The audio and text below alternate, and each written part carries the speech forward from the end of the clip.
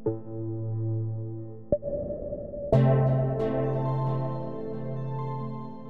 is the company Nur Holz, and it's a similar system, and the idea is to have many layers of wood in different directions, vertical, horizontal, diagonal, and then this is pressed together, and it's connected with wood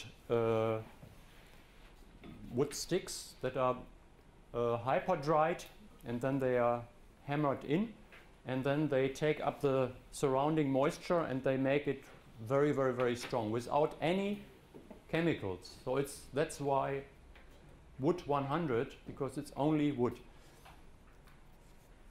Now remember my first slide, we had this demolition phase. If you have such a house, the demolition is not demolition, it's like harvesting high price materials, because the wood is even better than when it started, because it's very dry wood.